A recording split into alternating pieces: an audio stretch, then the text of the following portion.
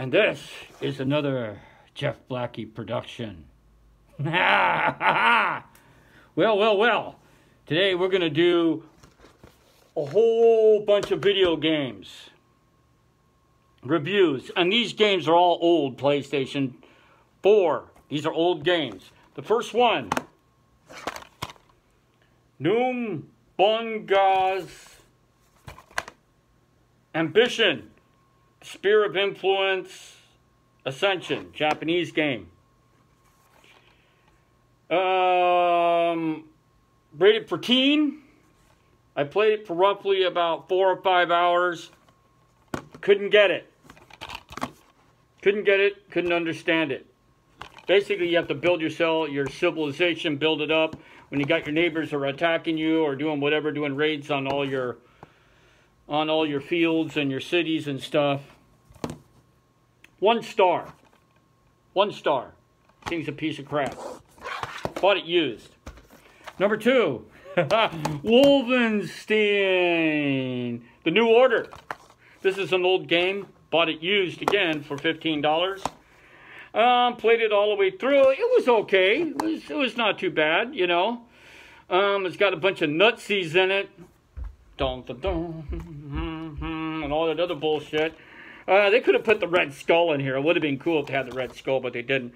But Wolfenstein, The New Order, you know what? I did not like it as much as I liked the previous Wolfenstein game. It's not really too hard, but you got to have those crazy fingers and thumbs again. It came with all the codes. It came with all the little neat stuff inside it. Dude, it even had the Doom beta with an access code. Wow. Picked it up for, I believe, this also was for like $15, bought it used. When it came out, I didn't want to buy it brand new. Basically, I waited for a couple weeks, went on Amazon and checked out how many stars it got out of 4. And it was pretty much split down the middle, so I waited. I waited till the game went down to buy it cheaper. Because, you know, I didn't want to fork out 60, 70, 80 bucks for a game that I was going to hate. So it took roughly about a year before the price went down. I found one used for about 15 bucks. Played it. Took roughly about a week or so to beat. And the story was kind of okay. If I had to give it any stars, I'd give it a 2 stars. The next one I picked up used was Dead or Alive 5 Last Round. Why I picked this up, I got it for a bargain. Dead or Alive. I guess it's because of the cool chicks, I guess. You get to see a lot of TNA in it if you really want to. But again, there was also some pretty cool characters I remember from the previous Dead or Alive games, which I do have on PlayStation 2. I also have one of them on Dreamcast. If you can believe that, on friggin' Dreamcast. Picked it up again for about $10 to $15. It doesn't come with any extras. And the game is kind of complicated. Again, you got to have those fast thumbs and trigger fingers, which I don't have. But I did manage to finish the game. I allowed you, Daniel, also to play this game, and he played it, and he actually did a lot better than I did. For this game, 2 stars, 3 stars, 4 stars. I would give it a 2 star overall, but I give it 3 for the characters. The characters were all really cool, which I thought were pretty cool. So basically, it's split down down the middle. Again, I waited for a while before the game price went down because I read all the reviews. It was half and half again.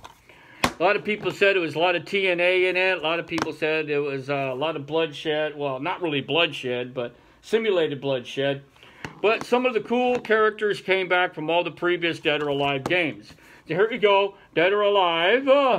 Woo! Number 5. Last round. Next game we're going to go to is Godzilla.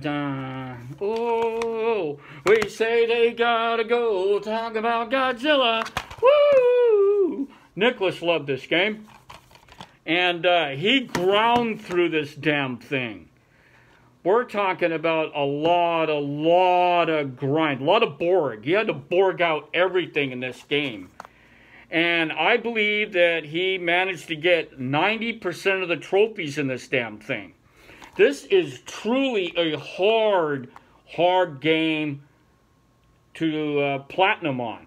And I believe Nicholas got the 90% out of this thing. I managed to get a couple of trophies myself while I was playing it, but it was very hard. I believe that he bought this for about $25 out of Amazon, used. How many stars will I give it? Oh, because it's a Borg fest, because you just got to Borg your way through all the monsters. I would give it probably a 3. Because a lot of old school monsters in it. A lot of old school monsters. The graphics were fantastic. They were fantastic. Oh my God. I mean, they looked really good compared to a lot of the other Godzilla games that's out there in Japan. But this was actually very good. I enjoyed it a lot.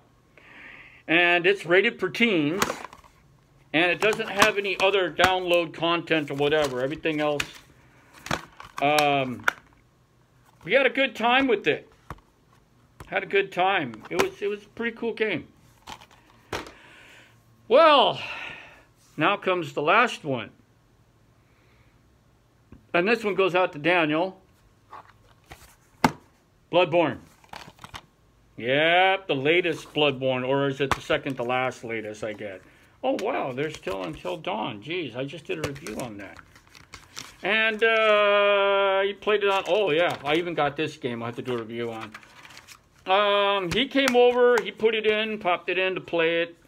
A lot of online stuff. There was some raiders that came in and tried to kill him off. And I played the game myself, and I got kind of sort of, not even halfway through, but Daniel, he came over and he played it, and he pretty much kicked this game's ass. I even checked on his trophy list later on for his own PlayStation 4. He managed to platinum this thing. This thing is a hard game to platinum, but he managed to do it. I thought the graphics were really cool. I thought the characters were pretty cool. The NPCs were really cool. The weapons were really weird, were really way out there. I mean, really cool stuff. And it says, hunt your nightmares. It says, hunt your nightmares. Kind of like what we're going through now with the coronavirus. Friggin' nightmare out there.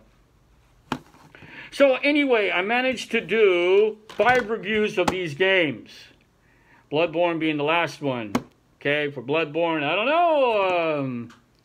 For me personally, because it's too damn hard with too many fingers and stuff, I gave it a 2, but I believe Daniel gave it a 3 or even a 4. Godzilla, I gave it a 3 only because of a lot of the old school monsters in it. This thing, basically, it kicked my ass because of, again, ouch. Dead or Alive, well, what, a 2 or a 3? A lot of TNA in it, a lot of cleavage and all that stuff. But, of course, also a lot of the good old-fashioned old school characters in it, the male and females. So, and managed to beat the game. Daniel, he came over and beat it as well. Wolfenstein, I gave it a 2. Why would I give it a 2? Or did I give it a 3 in this video? I can't even remember what the hell I gave it. But I gave it something. And believe it or not, with this game, I originally put something in Amazon about the feedback about it. And a lot of these guys are doing a lot of the Heil Hitler stuffs. And I was basically called a troll for it. I don't know why. And of course, this damn thing, I gave it a 2. I should have gave it a 1 because I just didn't get it. Maybe I'm just too stupid. And the Nobunaga thing. God, I can't pronounce that. Nomaga's Ambition, Spear of Influence, Ascension. Boy, that's a mouthful and a half, isn't it? Anyway, that game. Yeah! So here you go. Dead or Alive. Godzilla. Bloodborne. There's your 5 video games. There's your 5. Because, you know, I didn't want to do a single video for each one of these damn games. Because basically, I'm not a video game reviewer guy. And I get so much flack, even for some of the other games I give feedback on Amazon. And with this video, this is Jeff Blackie doing the 5 PlayStation 4 video games, and all of them are old, by the way. Get with it, old man. Yeah, because I'm way behind the times. But I decided to do them just for shits and giggles. This is Jeff Blackie, sitting in amongst the coronavirus pandemic, playing video games, stuck inside the house because I can't go out and do my martial arts or nothing else. I am here, ready to say goodbye and have a hua day and